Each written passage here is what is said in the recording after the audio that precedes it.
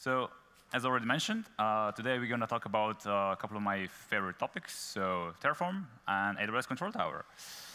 And I would first like to start with kind of a short story. So maybe a year and a half ago, we worked with a client that they had quite an extensive infrastructure. They ran a couple of hundreds of accounts, and obviously to kind of officially provision that, they were using AWS Control Tower. I'll get into the details what it is later. But just to kind of give you the background, they're running, they actually wanted to migrate to AWS Control Tower. They're running their infrastructure in GCP. And they came to us saying, sure, can you help us with the migration? We said, of course, absolutely. We are consultancy, right? So because they're a Terraform shop, we said, sure, you want to use Control Tower, you're using Terraform. So naturally, you would think, sure, we can definitely help you with that. It should be a piece of cake, right? We have a AWS provider for that. And even up to this day, if you look up the documentation for the AWS provider and write in the Control Tower, you cannot find a single resource for that. So that went immediately out of the window for us, right? So it kind of posed the question for ourselves, like, is Terraform the right tool for the job here, or do we need to use something else, or do we need to resort to, God forbid, CloudFormation, right? In all seriousness, we have to admit the good thing about CloudFormation, it actually was the reason why Mitchell came up with Terraform, right? So that's good. So quickly about myself. My name is Marko, as already mentioned. I'm a head of consultancy at the Scale Factory. We are a remote-first AWS consultancy based in London, but we are a remote-first company. So we are based all around Europe. My background is mostly ops. I did some development in my previous life, but not worth mentioning, I guess, compared to many of you. I'm also an open source contributor, maintainer, and a supporter. I'm also one of the HashiCorp's ambassadors. And when I'm not doing that, I'm a big fan of traveling, which I can do more now, hiking and cycling. So enough about me. First of all, before we dive into the Control Tower piece, can I quickly get a raise of hands who has used Control Tower or at least heard of it? OK, we have some hands. All right, at least half people. Or at least let's try to explain it to the other half then. So first of all, what the Control Tower is, right? So it all started in June 2018. Back then, it was called differently. It was called a landing zone, because this is how it is. And then they kind of transformed into the AWS Control Tower product later on. They still called part of the Control Tower landing zone. What is it? It's a well-architected AWS account management.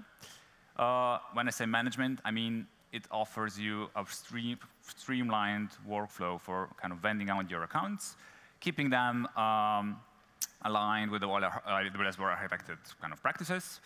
And it offers centralized governance and guardrails with controls that you can centrally manage in, let's say, in an easy way, right?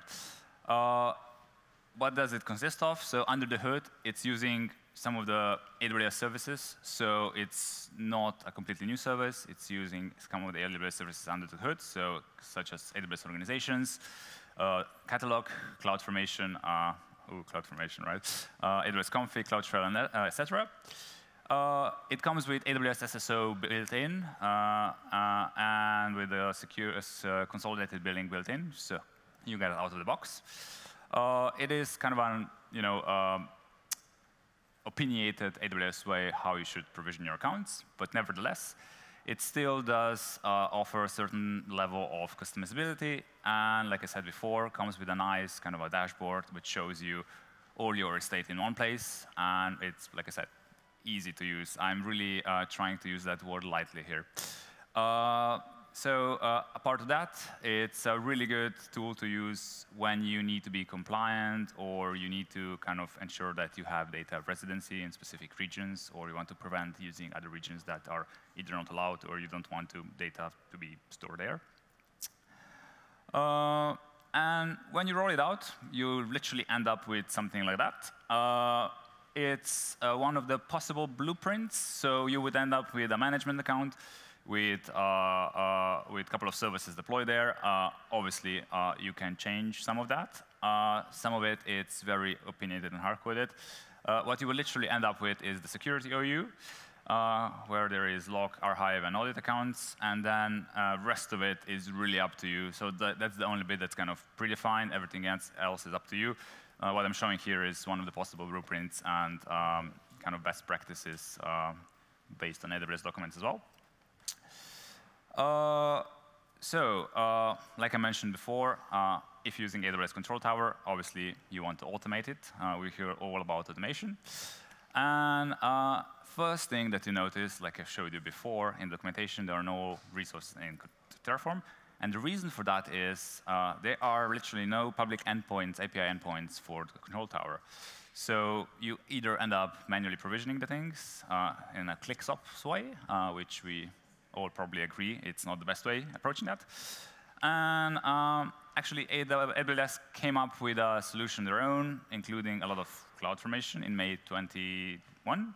It's called Customizations for AWS Control Tower, and it's kind of a GitOps-driven pipelines to provision your accounts using a lot of CloudFormation.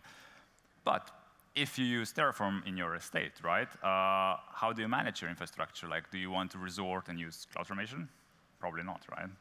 So what can you actually do is either you target underlying AWS services directly. So there are endpoints for AWS organizations, catalog, etc. So you can actually use Terraform to kind of do that directly without the kind of the centralized endpoint.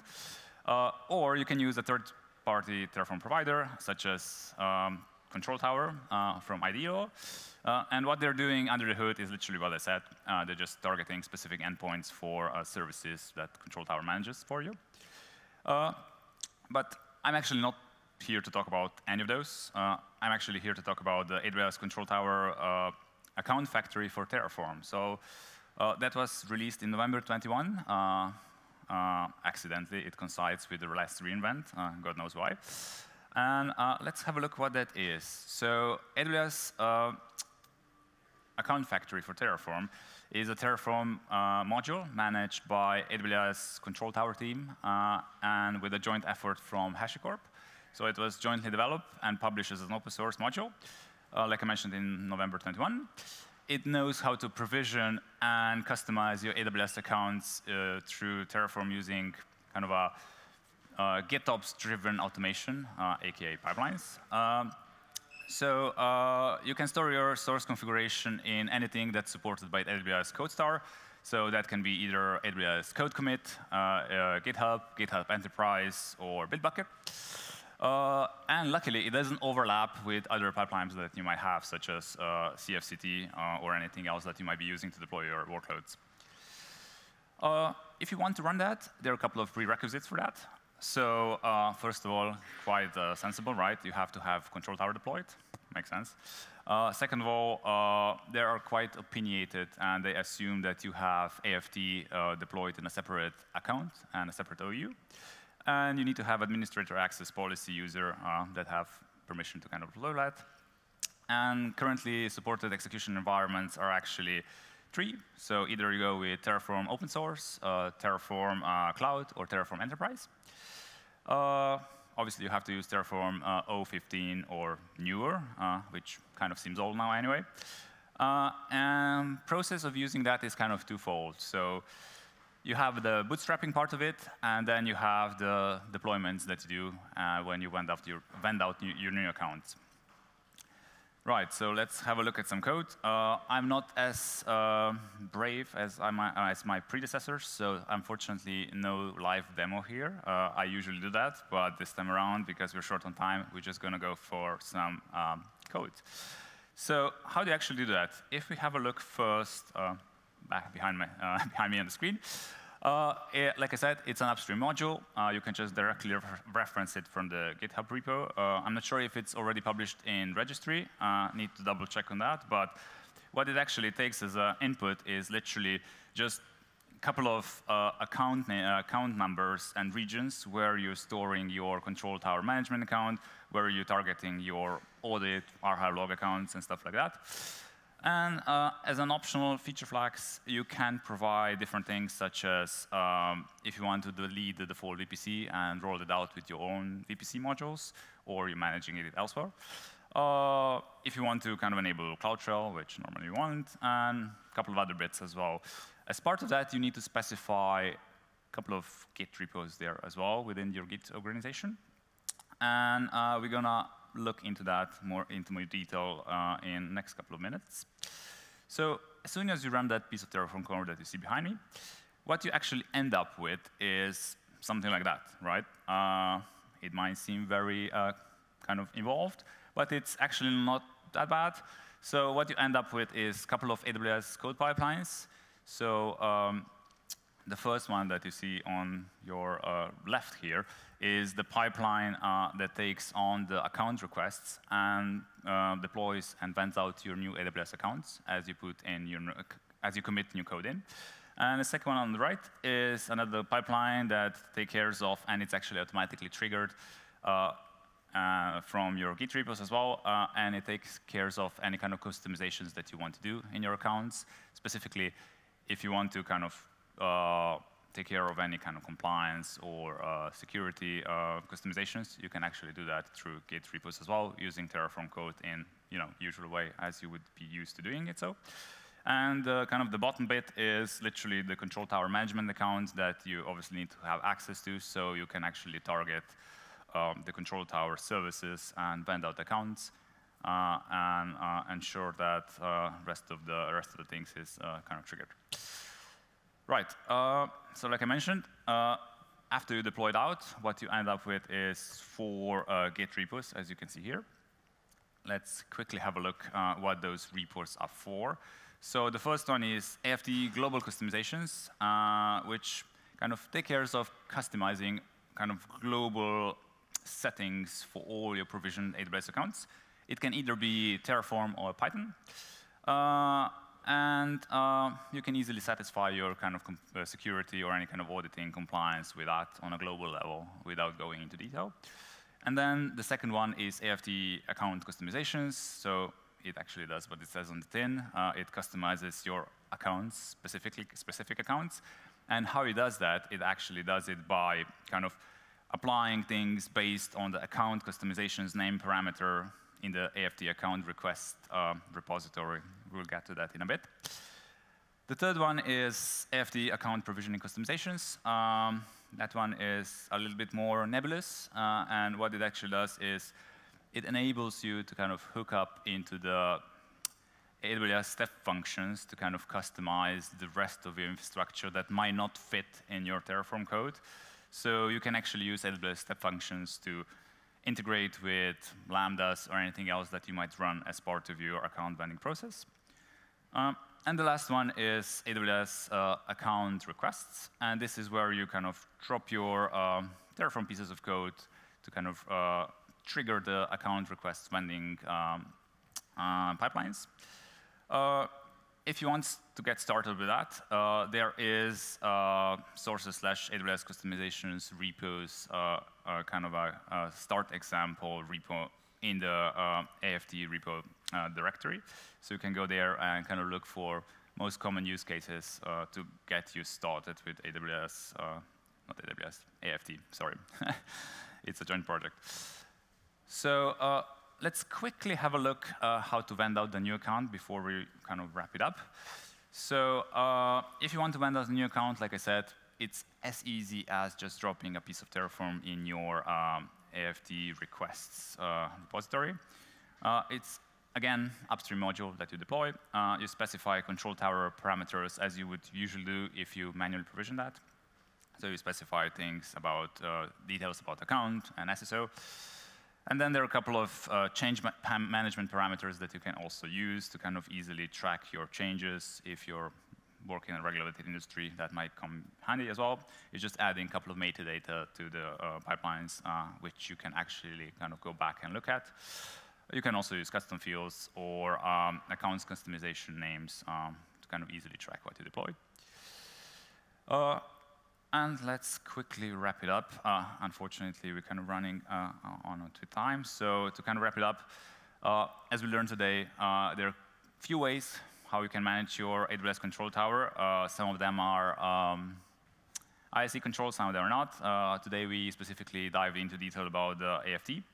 Key advantages of using AFT are obviously using HCL version 2, which we are all familiar with. So you can avoid kind of either learning CloudFormation or writing any customized bash scripts.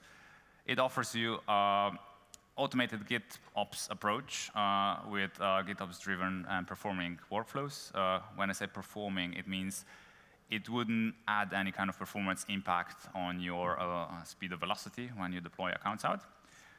It's fully integrated into both ecosystems, so that means HashiCorp and AWS, and it's supported from both sides as well, so you can ask for support from both parties. It comes with security built in and aligned with well-architected practices, so kind of ticks all the boxes if you work in a highly regulated industry as well. There are a couple of downsides as well. It's a fairly new product, so my personal opinion is the feedback loop is a bit longer, so it doesn't offer the same feedback loops as you will be used from products such as Terraform Cloud. So it's not that kind of well integrated in your Git repository, so you don't get this kind of an initial feedback if something fails. And it might be a little bit different approach that, for example, you've already been using. So it's obviously an opinionated way how to deal with that. There are more moving parts, so the kind of feel to it is less sassy. So the main reason why we need to work around that is, at this point, AWS Control Tower doesn't offer parallelism. So when you bend out new accounts, you need to have SQSs, SNSs, and everything deployed in order to kind of handle and work around this shortcoming from AWS Control Tower at this point, and hopefully that's going to be solved in the future. And removing resources, of course, is always hard, right? So if you want to remove resources, unfortunately, it's not as easy as just remove your Terraform code. You actually have to go and clean up a lot of resources on your own, for example, like pipelines, DynamoDB tables, and things like that. Quickly about the price. If you ask AWS, they would say it's free. But in order to run all the infrastructure that you've seen before, it costs around $300 per month for just running the basic pipelines. So that might be something worth keeping in your mind as if you decide to kind of onboard with that. But nevertheless, I think it's the most comprehensive solution that offers IIC experience if you're trying to vet out your accounts using AWS Control Tower. And that will be all from myself. Thank you very much. I'll be around. If you have any questions, just find me around. I'll be around here tomorrow as well. So thank you.